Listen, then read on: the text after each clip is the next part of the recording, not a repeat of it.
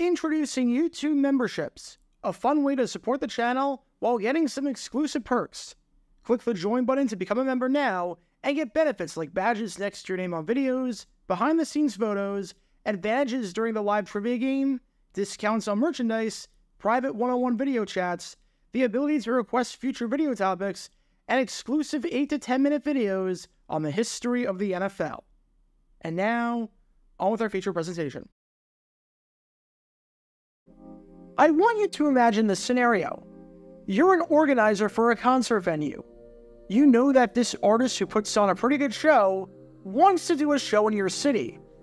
There are about 3 or 4 concert venues in the city, and they make it clear that they don't care where they play in the city. They're going to whichever venue bids the highest. So you talk with your team, you weigh the pros and cons, you establish a set price point, and then you get into an intense bidding war for the rights to host this concert. You get the concert after dropping a fair amount of money, and in your eyes, it's worth it. The risk is worth the reward. And then, the day of the concert, Taylor Swift comes out and says, "Surprise, I'm doing a show in this city tonight." And by the way, Taylor Swift would have chosen your venue had you not been booked already with that prior concert. Well, now, you're completely screwed, right? You drop all this money. Something came up at the last minute that you definitely did not see coming, and that could absolutely take away from the audience and the interest in your show. And now, this gamble might not be worth it, especially since you could have gotten the way more popular event for free. Well, that's sort of what happened in 1991 with this game right here and a CBS affiliate in Washington, D.C., known as WUSA.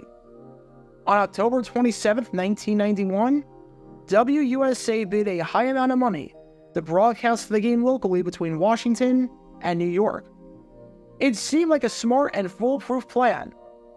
And then, a giant wrench was thrown into their plans when another sporting event was scheduled for that same night, and would have been on CBS had it not been for the earlier decision by WUSA. As for how it worked out, well, the results may surprise you, because this is the story behind the bizarre conflict between the NFL, Sunday Night Football, and the 1991 World Series. Before I talk about the actual incident in question, we need some context to understand the importance of this scheme, why WUSA was even televising the game in the first place, and what was happening in the baseball world that conflicted with this battle. It's October 27, 1991. It's week 9 of the NFL season, and as we hit the halfway point of the year, we've got a battle on our hands in the NFC East between New York and Washington. This is a big game for a few reasons. Number one, the rivalry between Washington and New York is one of the biggest in the league, and these were 2 fierce divisional rivals, especially around this time, when New York and Washington consistently ranked among the top teams in football. But on the field and in the standings, this was a big game too. Washington was 7-0 and was playing some unbelievable football. They seemed like the best team in the league, boasting the second best offense with 231 points scored, or just under 29 points per game, and the second best defense with 82 points allowed, or just over 10 points per game. Their point differential of plus 149 was head and shoulders above everyone else, as no other team in football had a point differential in triple digits. However, they didn't have a lot of room for error in their pursuit of perfection, especially since they were not the only undefeated team in the NFC, seeing as the New Orleans Saints were 7-0. So if they wanted to keep the number 1 seed and wanted to have the playoffs run through RFK Stadium, they needed to keep up the momentum. As for the Giants, the defending Super Bowl champions, they entered this one at 4-3, currently holding on to the number 6 seed in the playoffs. A win here, and they're in a pretty good spot at the halfway point. A loss here, though, and not only is a chance at repeating as NFC East champions completely dead in the water, but they put themselves in quite the logjam with a few other teams hovering around that 3 and 4 win mark for the final playoff spot. It was a big game for both of these teams, and it was going to be under the lights on ESPN on Sunday Night Football in front of a national television audience. Now, as you probably know, ESPN is a cable channel, which means that not everyone has access to it. The NFL has a rule, and still has that rule today, that says that if a game is on cable or is on a streaming service, that the game must be shown on over-the-air local television if the local team is playing in the game, provided that it's not blacked out. As an example, if the Philadelphia Eagles are playing a game on ESPN, in Philadelphia, the game must also be shown on a channel that you can get simply by purchasing an antenna. It's a smart rule, and it's a rule that allows people to follow their favorite team without having to pay anything. And for the game that you've been watching this whole time, this meant that in the DC area, since their local team was playing in the game, that this game had to be shown by some local station. Let the bidding commence. In the end, the winning station for this game was this station right here, the CBS affiliate, otherwise known as WUSA. It was a fairly intense bidding war, especially since Washington was expected to be a pretty big team in 1991, and especially since the team is super popular and is playing a rivalry game. But when all was said and done, WUSA paid $500,000 for the rights for this game. They paid $500,000, or over $1.1 million in today's money, to televise the Washington-New York game on Sunday Night Football for the DC market, which was the 7th largest media market in the country. $1 million is not chump change by any means, especially because not only does this mean you're airing this game, but you're preempting your Sunday night television lineup, including Murder, She Wrote, one of the top programs in the Nielsen ratings and the top program on Sunday nights outside of 60 Minutes. But it was a calculated gamble that they were willing to take. They thought they could make the money back with advertising dollars and with high ratings. And they thought that this would be the case because nothing else was possibly going to happen on Sunday night that could interfere with this football game. And so it's live from the Metrodome. It's Game 7 of the World Series. The Atlanta Braves and the Minnesota Twins here on CBS Sports. Oh crap! There's baseball on. Yet, as it turns out, the World Series between the Atlanta Braves and Minnesota Twins went to 7 games. Obviously, at the start of the season, you can't predict how many games are going to be in the World Series. It's anywhere from 4 to 7, and more often than not, it's not going the distance. Heck, the previous 3 years, there were only 13 combined games played in the series, one above the minimum, with the 1988 edition going 5 games, and the last 2 editions being 4-game sweeps, with the 1989 series won by the Oakland Athletics and the 1990 series won by the Cincinnati Reds. The last 15 years, only 5 times have the World Series gone 7 games. So while obviously not a lock, the odds were very high in your favor that the World Series was not going to go 7, and Sunday night would be completely unoccupied when it came to baseball. But in 1991, the bad news for WUSA was that the World Series was one of the all-time classics. 4 of the first 6 games came right down to the bitter end, being decided by just 1 run. 2 of the games went into extra innings, including Game 3, which went 12 innings despite a furious comeback by the Twins in the later innings, and Game 6, where the Twins needed to win to keep the series alive, and they did so after Kirby Puckett hit a walk-off home run, immortalized by the great Jack Buck with one of the greatest calls of all time. And because of that Game 6 walk-off shot, there would be a 7th game of the World Series taking place on Sunday night, going up directly against the Washington-New York football game. By itself, that's not a huge deal, and it's not a noteworthy story. We've seen some competition between the NFL and Major League Baseball before. But throwing an added wrinkle into this was the fact that the network televising the World Series that year was, you guessed it, CBS. WUSA, the CBS affiliate, would have had a high ratings game with the World Series and Game 7, since at that point, Game 7 is a national event of high significance and importance, and they obviously would not have had to pay anything for that game. It's going to every CBS station. And now, They just blew over $1 million in today's money to air a game that might draw less than the World Series and is obviously not as big, since a regular season game pales in comparison to the winner-take-all game of the World Series.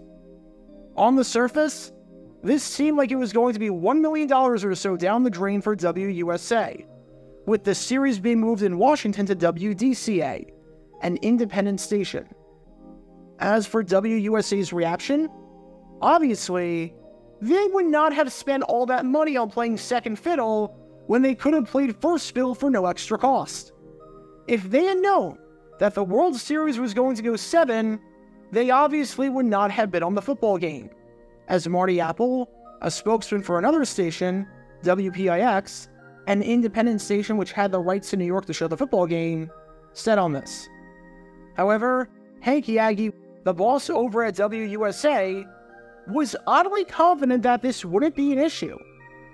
Even though there was definitely going to be some overlap, and even though there were definitely going to be fewer casuals watching the football game over the baseball game, he was confident that his station would come out on top by airing the local team, and that he didn't just throw his money down the drain, saying, "I have no doubt football will win out in Washington." And it's an interesting little dilemma. On one hand, if the World Series game is a blowout, and people are staying up anyway to watch sports, they might flip on the football game, and more casual fans will watch than before, because the casual fans who wouldn't have previously watched the football game are now willing to watch any sporting event. On the other hand, if the football game, which starts an hour before the World Series, is a blowout, then you might be completely screwed, because people will flip the game off and the ratings will tank. Plus, when Game 7 of the 1986 World Series went up against the Monday Night Football game, in just about every single market, the World Series won out. Either way, this was going to be a fascinating competition to watch unfold. Did WUSA blow $1 million when they didn't have to? Well, as it turns out, Yagi's confidence paid off. He said that this was not a waste of $1 million, and that even though he wouldn't have done it if he knew about the World Series going 7 games, that football was going to win out. He knew his market. He had faith in his market. And sure enough, he was right. When the numbers came in, WDCA, as in Channel 20, the independent station that got the World Series because WUSA was busy with football, got a 12 rating and an 18 share. This meant that 12% of all households in the DC area had Game 7 of the World Series on. And of the households that were watching TV in the DC area at the time, 18% of them were watching the World Series. Nielsen said that 218,388 households in DC watched Game 7. So if you do the math, there are somewhere in the ballpark of 1.8 million households in DC. The football game between Washington and New York? That drew a 37 rating, more than tripling the World Series. This meant just under 700,000 households in the area were watching the football game. And of all the TVs in use in DC, 51% of them, or more than half, had the football game on. If you do some math, about 1.2 million households in DC were watching TV that night, and half of them had the football game on, while a fifth of them had the baseball game on. So even though WUSA lost 7 figures adjusted for inflation by getting the rights to this game, which was second fiddle everywhere else in the country, it actually paid off for them. And sports fans in the area were happy regardless. Game 7 went 10 innings, and Washington won against New York, as you've been able to tell from these highlights the whole time. So it was a great night of sports all around, especially if you were in the nation's capital. Oddly enough, this is not the first time I've done a video about a broadcasting controversy and a conflict involving New York and Washington going up against Game 7 of the World Series. Last year, I did a video about the time that they played against each other in 1986 at the same time as Game 7 of the World Series between the New York Mets and the Boston Red Sox. You can learn more about that by clicking the card in the upper right corner. But the fact that 5 years later, it not only happened again, but with the same 2 teams in front of a primetime audience, they aren't kidding when they say history repeats itself. This was a move that absolutely could have backfired for WUSA. This was a gamble that could have been a disaster by paying $1 million in today's money for a game that produces worse ratings than the game you were originally scheduled to show. But it actually paid off, and even though the full financial details weren't released, based on the ratings, my guess is that WUSA made more money showing this game, even with the initial setback getting the rights to the game, than they would have made showing Game 7 of the World Series for no additional cost. Because after it was clear that there would be a 7th game of the series going up against the all-important Sunday Night Football game, Hank Yagi was not concerned. He told sports fans in the area, "We know you like football and your local team more than baseball. And because of that, we'll see you tomorrow night." Get your official Jaguar Gear 9 merchandise by going to jj9shop.com, and be sure to like and subscribe, as it really helps the channel out a lot. Join me every Wednesday night where we'll play NFL Trivia for cash prizes at 9 p.m. Eastern over on Twitch. To learn more about the history of college football, subscribe to Jaguar Gator 8. To learn more about the history of Major League Baseball, subscribe to Jaguar Gator 7. Also, special thanks to all of our Patreon supporters for helping out the channel. Your support is greatly appreciated. See how you can become a patron and request future video topics in the description below.